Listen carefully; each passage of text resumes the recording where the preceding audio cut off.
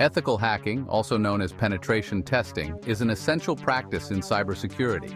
It involves legally testing computer systems and networks for vulnerabilities. Ethical hackers, or white hat hackers, use their skills to identify weaknesses. They then report these findings so they can be fixed before malicious hackers, or black hat hackers, can exploit them. This process helps make systems more secure. It's crucial to remember that ethical hacking must always be conducted with permission.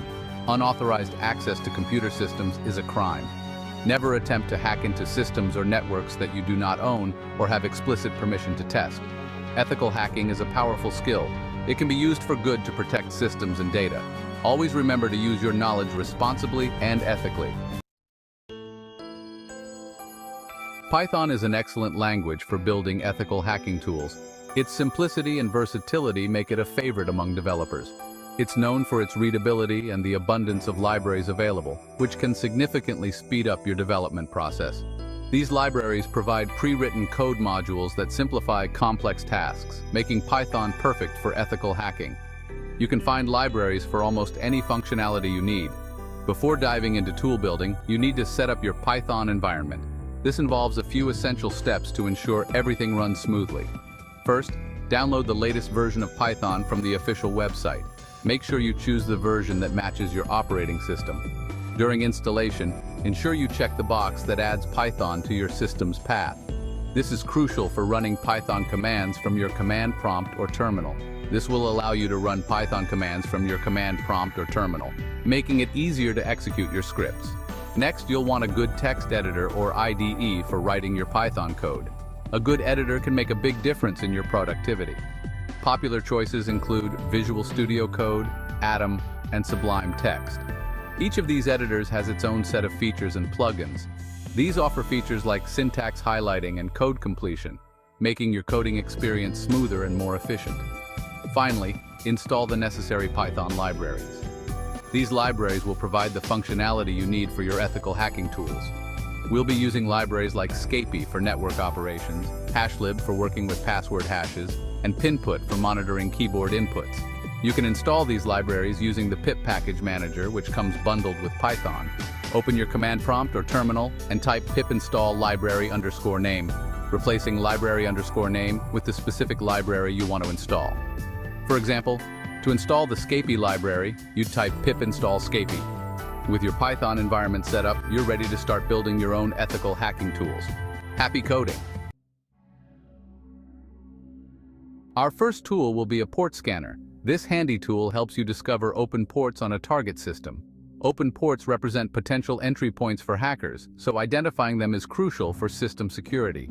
Here's how to create a simple port scanner in Python. Import socket target_host =input, enter the target IP address, target_ports =range 1.10.25, hash scan common ports for port in target_ports. With socket.socket, socket.af_inet, socket.sock_stream, as ss.setImout 1, hash set timeout for faster scanning. Result s.connect_x, target_host port. If result =0, print f port or port is open. This script iterates through a range of ports, attempting to establish a connection to each one. If the connection succeeds, the port is open. Password cracking is a crucial aspect of ethical hacking, helping expose weak passwords and improve security measures. A dictionary attack is a common method that involves trying a list of words, often from a dictionary, against a target password hash to find a match. Let's create a simple password cracker using Python's powerful libraries. First, import the HashLib library. Then, define a function. defcrack_password, hash_type, hash_value, wordlist_file. Open the wordlist file with open wordlist file, R, as wordlist. For each word in the word list, strip any extra spaces and hash it using the specified hash type. Compare the hashed word to the target hash value. If they match, return the word. If no match is found, return none. Hash example usage, hash_type =MD5, hash_value =E10 ADC 3949 Bay 59 Abbey 56 E057 F20 F883E hash example MD5 hash. wordlist underscore file equals sign quote, wordlist.text.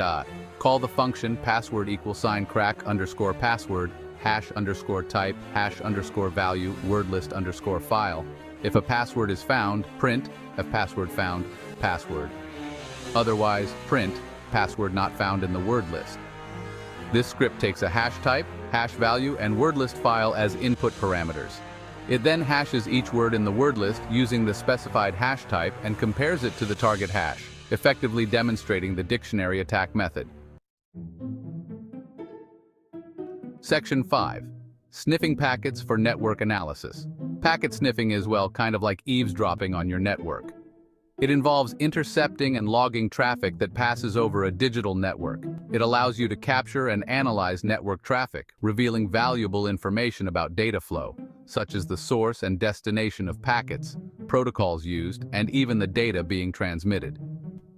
Here's how to create a basic packet sniffer in Python. This can be a powerful tool for network administrators and security professionals. First, we need to import the socket module, which provides access to the network interface.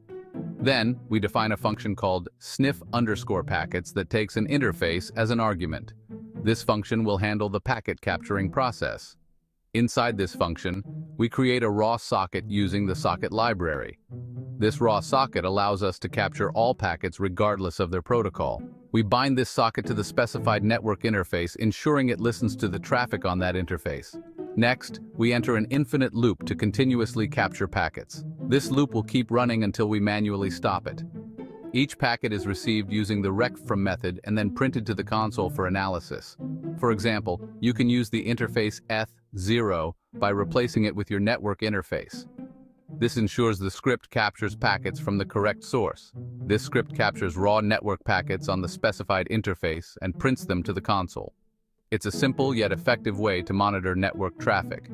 You can further analyze this raw data to extract valuable information, such as identifying potential security threats or troubleshooting network issues. Section 6. Creating a keylogger. A keylogger is a tool that records every keystroke typed on a computer.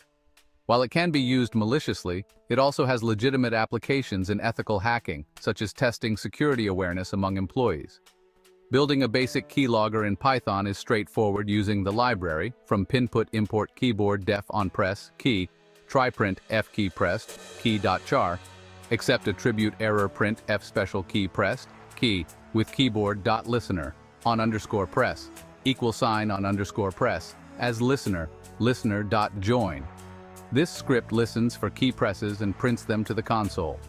You can modify this code to save the logged keystrokes to a file for later analysis. Ethical considerations. Keyloggers can be very intrusive. Never use them for malicious purposes or without obtaining explicit consent from the target user. Section 7. Enhancing your hacking toolkit. The tools we've built are basic but functional. You can enhance them with additional features to make them more robust and user-friendly. Error handling. Implement error handling to make your tools more reliable. Use try, except blocks to catch potential errors and handle them gracefully. Logging. Add logging capabilities to record your tool's actions and findings. This provides valuable information during penetration testing engagements. Creating GUIs.